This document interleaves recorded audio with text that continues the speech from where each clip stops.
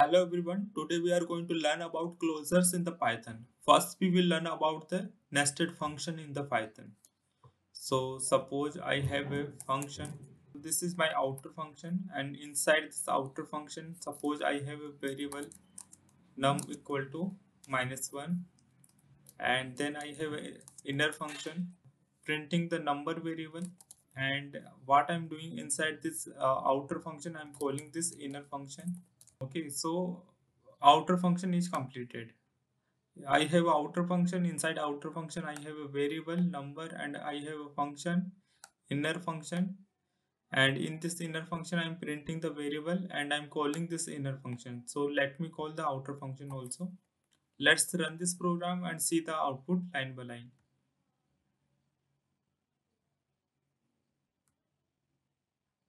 So at line number 9 I'm calling the outer function. Outer function will be called and execution will go to line number 2, and I'm declaring a variable number equal to -1. So number will be -1. Then I'm declaring a function inner function. So inner function will be this one. Okay, and I'm calling this inner function.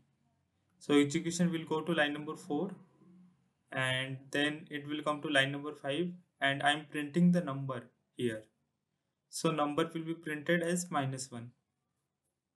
It's -1 because when I'm trying to print this number, it will look for the value. It will look for the value in the nearest scope. In the local scope, inside the inner function, we don't have value of number, so it will look for into the parent function. So it will look for the value of number into the parent function, and number is defined as a -1. So it will print the -1. Instead of calling this function here itself, I'm returning this function return. And so if I call the outer function, then the variable number will be defined as a -1 and this function inner will be defined, and I'm returning the inner function. So I have to accept this inner function, okay, into some variable. So like print num variable, I'm accepting the inner function, okay. And if I want to execute this inner function, then what I have to do, I have to call this print num function also. Let's run this program and see the output. So it will print -1. So this is known as a closure.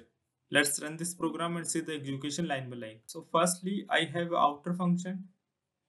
So outer function will be declared in the global scope. Then I have a print number variable, and in print number variable, I'm calling this outer function. So outer function will be called. In outer function, I'm declaring a number variable. Okay, number variable will be declared. See here, then I'm defining the function also, inner function. So number function will be inner function will be defined inside this outer function. So number variable and this inner function will have a scope inside the outer function only. Once the execution of outer function is completed, these variable will be destroyed. Inner function will be destroyed and number will be destroyed. And I'm returning the inner function. Okay. So I'm returning this inner function. See here, inner function I'm returning. So inner function is returned and print number variable will have inner function only. See, this inner function and return number variable is called, but this print number variable has inner function only. See here, if I call the print number function, print number variable, then eventually it will call the inner function. Okay, execution of outer function is already completed. With the help of print number function, I'm calling the inner function only. So execution will go to line number 4, and then it will come to line number 5, and it will print the number -1. Okay. So even though this outer function execution was completed, I'm still able to access the number variable value. Number variable was present in the outer function scope only, and execution of outer function was completed at line number 9 itself. And in 9 at line number 9 I have returned this inner function inside the print number variable, and I'm calling this print number function. So indirectly I'm calling the inner function only. So So in inner function, I am printing the number variable. So even though execution of outer function was completed, even though the number variable value is still there.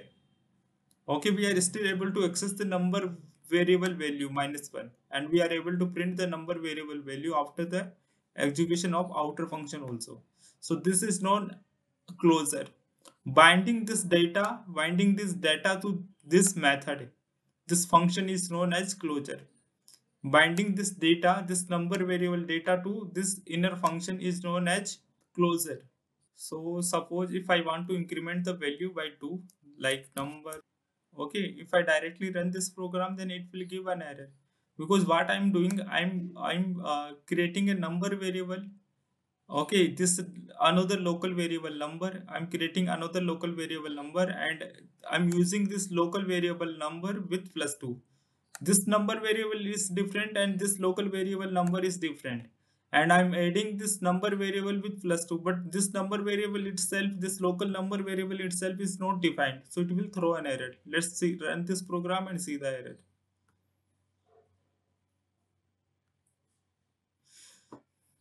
So initially, my outer function will be called. Then inside the outer function, I'm declaring a number variable, and I'm declaring the inner function. Okay, and inner function is returned into the print number variable, and I'm calling print number function. So indirectly, inner function will be called. And inside inner function, what I'm doing, I'm using a local variable number. So this number variable is different, and this number variable is different. This is a local variable to inner function. This number variable is a local variable to inner function. This local variable number equal to local variable number plus 2. But this local variable number is itself not defined, so it will throw an error. See, unbound error, local variable number reference before assignment. Okay, so we can resolve this error because we want to use this number variable.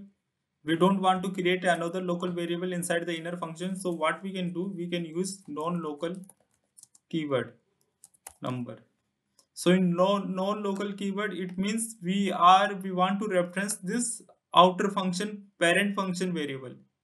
Non-local number keyword will say use this outer function parent function variable.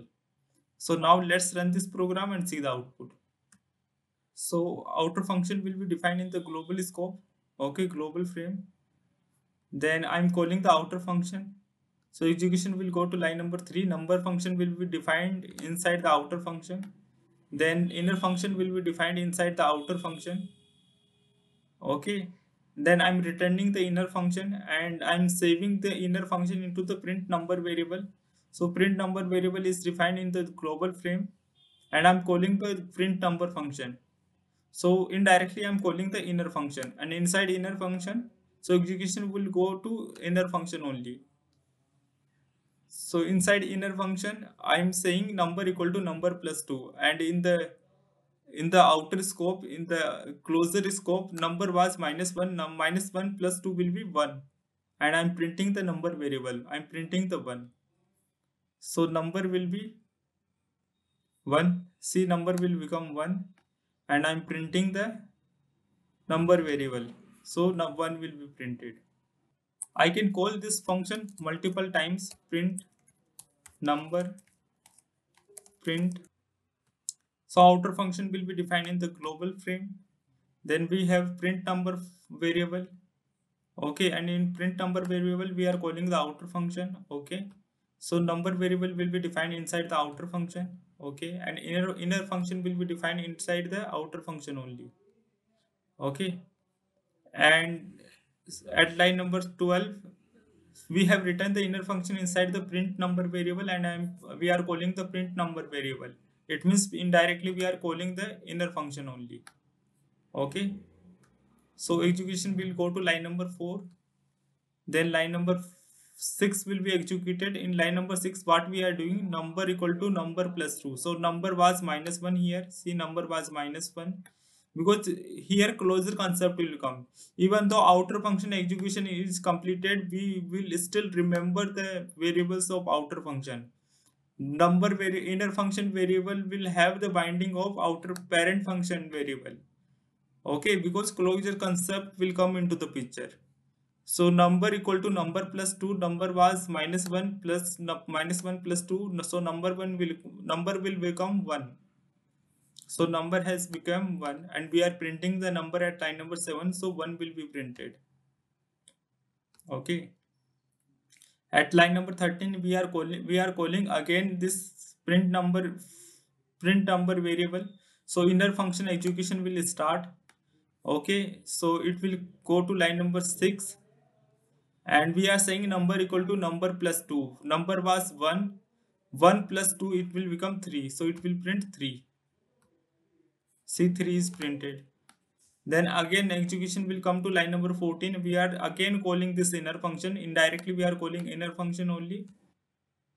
3 plus 2 it will become 5 and it will print 5 in the output screen.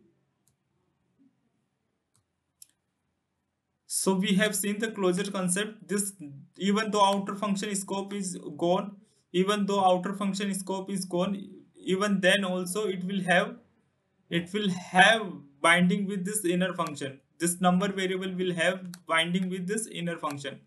Okay, so inner function will be able to access the number variable. So this is known as closure. Binding this number variable data to the function, inner function, is known as a closure.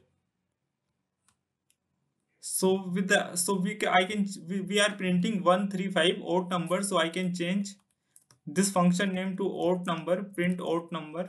And what I can do, I can call this print odd number function into a for loop for I in range 5, print odd number. So I'm calling this print odd number function 5 times. So first 5 odd numbers will be printed. 1, 3, 5, 7, 9. First 5 odd numbers will be printed. Let's execute this program and see the output. So outer function will be defined in the global frame. Then we are calling the outer function. And so number will be defined, number variable will be defined in the outer function scope, and inner function will be defined in the outer function scope. And we are returning the inner function and we are saving inner function into the print odd number variable. So print odd number variable will be defined in the global scope. It will have access to the inner function. And for I range 5, okay, we are running into a loop. Initially I will be 0. We are calling the print odd number function. So print odd number function will be called and it will print 1. Then again print odd number function will be called. It will print 3 because 1 plus 2 will become 3. And again print odd number function will be called. 3 plus 2 it will become 5. So it will print 5. Again print odd number function will be called. So it will become 5 plus 2. It will become 7. So it will print 7.